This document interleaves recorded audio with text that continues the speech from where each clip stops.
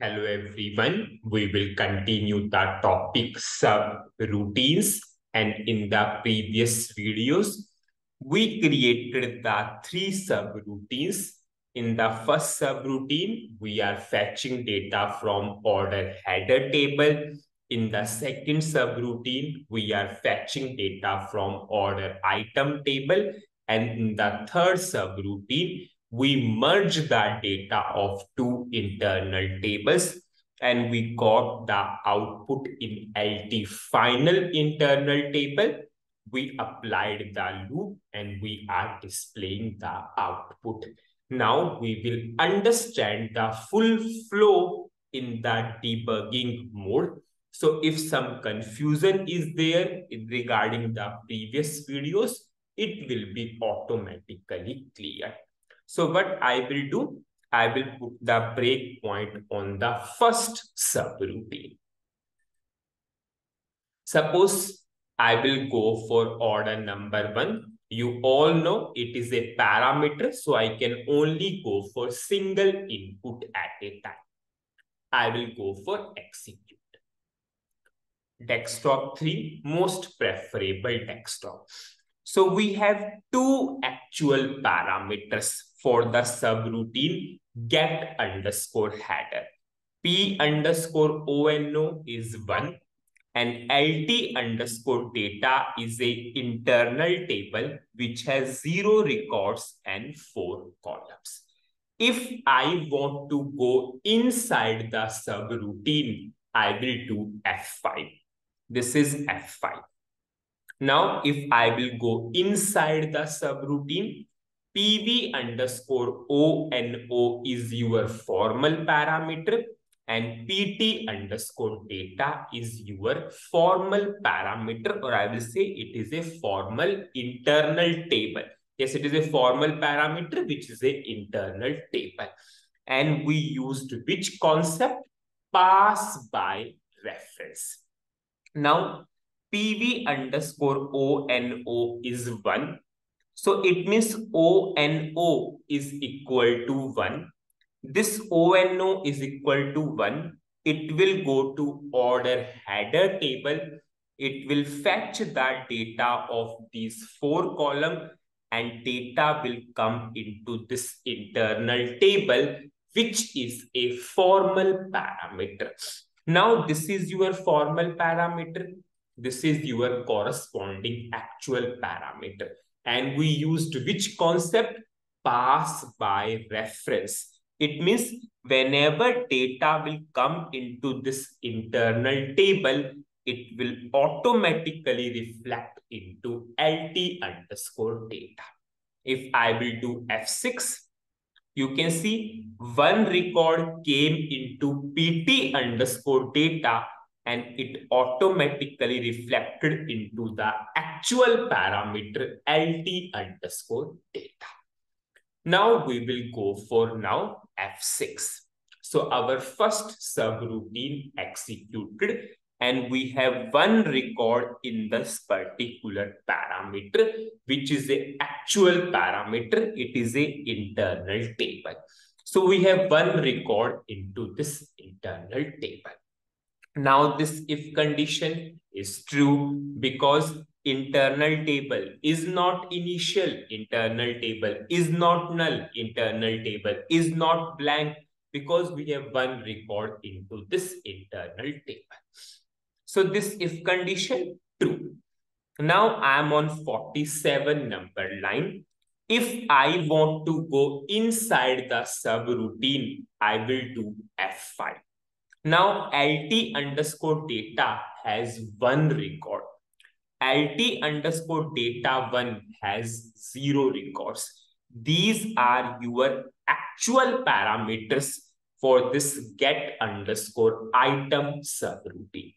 I will go inside the subroutine. Now, PT underscore data has one record because from LT data is actual, but is the corresponding formal parameter PT underscore data. So in PT underscore data, we have one record and this PT underscore data 1 is completely blank, which is a corresponding formal parameter for this particular actual parameter. Now, we are fetching data from item table based upon the data of PT underscore data. What is the data into this internal table? This is the data in the internal table. And out of this data, which particular column we are referring? Order number. So what is PT data order number? 1. PT data order number 1 will act as an input for the order number of this particular table. It will fetch the data of these 3 columns and data will come into this internal table. And we used which concept? Pass by reference concept. So whenever that data will come into this internal table, it will automatically reflect into LT underscore data 1.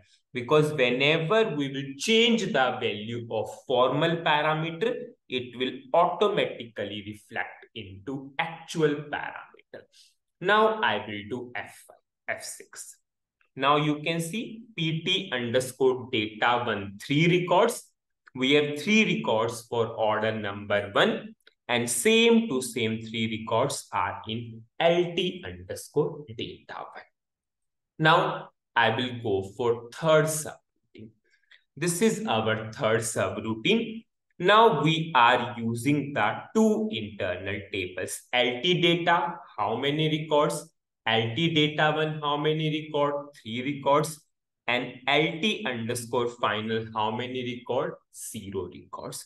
So we have 3 actual parameters, or you can understand, we have 3 actual parameters which are internal tables. Now I will do F6. Sorry, F5, because I want to go inside the subroutine. I will go for step-by-step execution. Now you can see for LT data, what is the formal parameter? PT data. For LT data 1, what is formal parameter? PT underscore data 1. For LT final, what is formal parameter? PT underscore final. So this loop will continue. Yes. Outer internal table, 1 record. Inner internal table, 3 records. Yes. And from these 2 internal tables, we are passing that data to PT underscore final internal table. I'll just put a breakpoint and do F8. So that control will come to 63 number line and this particular loop will execute. Now I'm on 63 number line and this loop executed. Now in PT underscore final, we have 3 records and how many columns? 6 columns. 4 column data from first table, 2 column data from the second table. And we used which concept? Pass by reference concept. 3 records came into PT final and it automatically reflect into LT underscore final. Now in LT underscore final, we have 3 records. So this loop will continue 3 times and it will display the records using the right statement. And this is our expected output. So what is the summary of this particular video? In this video, we understood the full concept in the debugging mode for all the 3 subroutines, how we are going for order header table, order item table, then merging of the data, and then finally we are displaying the output. You can put this right statement logic inside the third subroutine also. It is totally your wish how you want to go. Now in the next video, rather than parameter, we will go for same requirement, but rather than parameters, we will go for select options. So that's it in this particular video. Thank you.